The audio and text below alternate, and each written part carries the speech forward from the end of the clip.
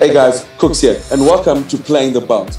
We chat to Brett Wilkinson, aka the Scrum Doctor, former Connacht prop, and now rugby union coach. We asked him, myself and Benedict, what is actually happening at the bottom of Scrum, and what makes it so dark? And Brett, tell us all the secrets.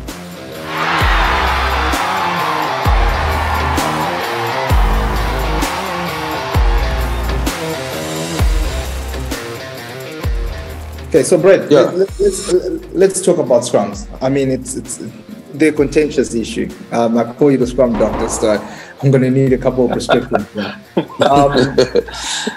Put me through the dark side of the scrum. I mean, what makes a scrum a scrum? I mean, and how do scrum coaches actually feel about referees? Because when we look at the game now, scrums are quite a contentious issue because scrum coaches or props always look confused when they ping. Yeah, first of all, in terms of referees, I believe taking decisions out of their hands is probably the best thing to do. And by doing that, it's painting good pictures to referees. So in terms of binds, angles, very much on the hit, square and straight, and binds high. So that would be the big thing for me, is just painting good pictures to referees. Don't give them the opportunity, because as soon as it goes on the ground, they then have to make a decision. So for me, it's keeping them up. And then in terms of the dark arts, I don't have a magic answer, really. It's just, for me, it's about pressure. It's about feelings, forces and angles. And the more you can get your scrum or 8 aligned to the same thing, the better. And then the more you can get a movable force in the same direction. So I kind of talk about spines in line straight up the field. If you can get that and all 8 buying into a philosophy, a purpose, I think then you're onto a winner then, because then there's obviously a purpose, and then the feelings come into it, the pressures, the forces, the angles, all those things create a force where you can move forward. Brett, I've got to ask, I mean, obviously, in the Southern Hemisphere, they say we scrum to attack and sort of ball goes in, goes straight out. In the Northern Hemisphere, obviously the 9 puts the ball in and then goes to the 10 for the next 20 minutes, and they have a chat while the forwards do the real work. Yeah. I mean, so like, what are some of the other differences in scrumming in the Southern Hemisphere and scrumming in the Northern Hemisphere? Yeah, you touched on that. I think in the Southern Hemisphere, it's more looked at as a restart to play away, whereas in the Northern Hemisphere, it's more of attacking weapon. So, you know, especially in the league we're in, if you have a good scrum and you have a good maul, you'll win your rugby matches. So in terms of us, it's like we'd hit and get the ball to the 8's feet, and then we'd have a crack and look and scrum for the penalty. So the ball's often trapped there for a couple of seconds. If it's nothing, we play away. And obviously, if we start going forward, we just keep it in. If ref goes penalty advantage, we can play away again. I just think there's a bigger focus on it. Not saying that there's not a focus on it in the Southern Hemisphere at all, but that's probably the biggest difference. Oh, fantastic. So we talk about the scrum. I mean, we all know the tight head is probably the most important player in the scrum. I mean, every tight head must be able to hold up the scrum. Don't fight us flanks there. We play a very important role at the start of the scrum. Someone's going to help hold the tight head's leg up. Well, you guys give the 20%. You guys give the extra 20% there at the back. Yeah, so we'll give the flanks some credit, but the tight head prop's the most important. But who are the key men or women when it comes to scrummaging? For me, it's all 8. But I have a big focus on all 8. So I have a mentality of 8 is 1, and I often talk about that. But obviously, the tight head is the most important there, but he can't function without the others around him. So in terms of him going forward and all that, it comes from a hooker and a loose head. So when a loose head goes forward through his hooker, that applies pressure to the tight head, which allows him to stay straight and dominate. As soon as there's an outside step on the loose head side or a hooker, a tight head's got to go in, and that's when he can get into trouble. And you often see it where loose heads get under tight heads and drive them across the scrum. And Brett, obviously, when you're playing, I feel like if people want to know this, I mean, who are some of the toughest scrummages that you came against? Yeah. My second year, we played Newcastle, and there was a prop tight end, Carl Heyman, who played for the All Blacks. So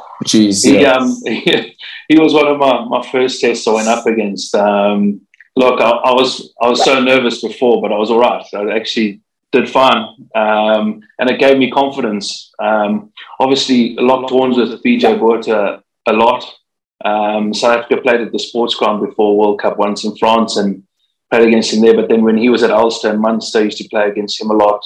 Adam Jones was another tough competitor. And does height make a difference? The taller the prop, maybe you struggle more with the shorter tight head or the taller tight head? Well, like for me as a loose head, I used to, you didn't used to worry, but you used to be very wary of the shorter, more squatter tight heads because they could scrum low. And as a loose head, when tight heads take you low, it's very difficult to be dominant. If a tight head sits straight and is low, if you want to attack as a loose head, the only way you can go is either flick your hips out and in and try and go across, or you just have to stay in that fight at a low level. I mean, we're talking about scrums quite a bit. Let's talk about the bomb squad, the Springboks, for example. I mean, we've become famous as South Africans for having you start three really good tight head, loose head, and a hooker, and then they come off the pitch and you've got three world beaters coming on. Like, you're a coach, you're prepping to play the Springboks. Like, what's the plan? It's hard, Ben. It's really hard because to have quality like that coming on off the bench has got to be a concern. And you saw what happened to England in that World Cup final. Like, it was like, it's incredible what they did in that World Cup, and like genius from Rossi that you can almost you can start a game and then bring on a bench that is almost better than the starters. So how you combat that, tactics, they come into it. But at the end of the day, when you've got quality coming on like that, you've got to try and match that. And whether the quality you have on the bench is as good as the guys coming on, that probably dictates. So it's a tough one. Like, and that's why that bomb squad was so successful. Do you think that's the bomb squad? Obviously, I mean, Benjamin, you coach as well. Like, with coaching now, let's say you come against the Boks, do you think you'll see a lot of teams going, listen, I might have to, because normally you'd be like the strong scrum who starts up first and the more dynamic guy comes off the bench. Do you think you might go to a situation when they go, listen, you come against the Boks, you might have to sacrifice being the dynamic, the Carl Sinclair, someone in that sort of boat. You go, listen, we got two very strong scrummages because you're coming against Ox, you have Stephen Kitsov coming at you, so there's no respite. So do you think you'll see that change sort of coaching against the Boks going, we're going to go two out-and-out scrummers here. We might sacrifice the guy with the flashy hands, but otherwise you're not going to win games against the Boks. Absolutely. And you'd 100% do that. You'd go, right, well, the scrums, that's important. That's what's coming on. So we'll sacrifice maybe a more mobile. So you'll pick a more mobile player or skillful player, and you'll pick your best scrummages. Or, you know, if they are starting, say, Ox and Chair and Kitsov's coming on, you might start with the guy that you plan to be on the bench and bring your stronger scrummage on at the end of the game. It's all tactics, really. I like Cook's question there, because I think we get into a stage where people feel like players that offer a lot more around the park make more sense, especially if they're specialists like hookers or tight-head props or loose-head props. But effectively, a prop's primary job is to scrum. Now, you're a coach. Would you sacrifice a scrummaging prop to get a lot more for the team in terms of ball carrying, passing, attacking breakdown? Or are you always going to advocate for a solid set piece prop? Let's not forget, set piece wins you games, Ben. That is true. So I'd always, if you're going to pick a scrummaging prop that's less skillful, well, then you have to look at your back rows and you need to get your carriers from your back row. But it's all about balance and what you pick for me. And then, obviously, with you obviously coaching all the way out in Hong Kong, how are the conditions there? Do you also try and set piece dominant? Yeah, it was. We dominated when Hong Kong played. So the only teams we didn't struggle, but parity was Japan. When we came up against Japan, we knew we had to be really good. But in terms of playing the other teams, we definitely got that mindset and that dominance, and it used to also contribute to us winning games. I mean, the URC has seen 191 scrums this year. 44 have resulted in penalties, and there have been 31 scrum resets. Walk me through this. Yeah, like first of all, it would be if we took the scrum out. I mean, a scrum is for people, men, women of all shapes, sizes. So yeah, I think that's the unique thing, and that's what makes rugby special. In terms of referees, they're going to get it wrong, but I think for a coach, as long as they're consistent in what they do and the way they ref it, you can plan for that. So we preview referees in advance and we see what his high, what he gives away in his highest penalties. It might be collapse, it might be angle. So we can tactically plan for that. But what worked really well is when I was in Hong Kong, we played in a competition called Global Rapid Rugby with the Western Force were involved and the Falk had a team in. But a rule they had was a scrum had to be set and engaged within 30 seconds.